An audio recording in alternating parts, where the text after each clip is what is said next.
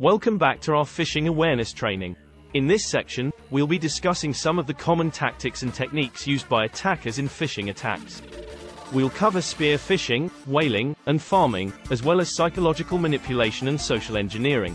Spear phishing. Spear phishing is a type of phishing attack that targets a specific individual or organization.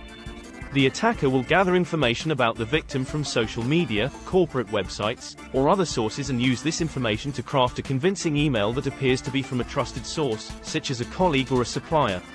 The goal is to trick the victim into providing sensitive information or to install malware on their device. Whaling.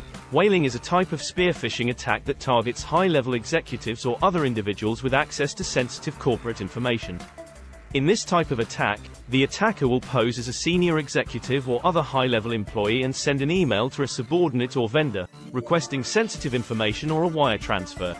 Pharming. Pharming is a type of attack where an attacker redirects a victim to a fake website, often through a phishing email or a compromised web browser.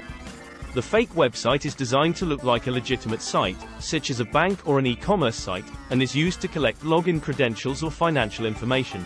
About psychological manipulation and social engineering. Phishing attacks often rely on psychological manipulation and social engineering to convince the victim to take a specific action, such as clicking a link or providing sensitive information. Common techniques include creating a sense of urgency, using social proof, or appealing to the victim's emotions. Example: urgent request for funds.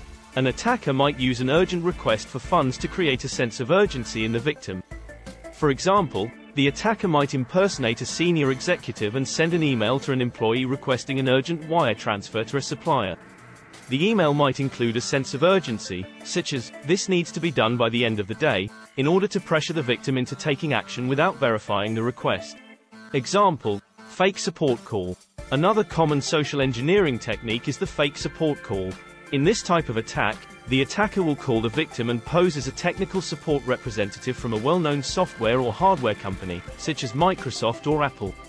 The attacker will then request access to the victim's computer to fix a problem, which can result in the installation of malware or the theft of sensitive information. Conclusion: phishing attacks use a variety of tactics and techniques to convince victims to provide sensitive information or take other actions that benefit the attacker.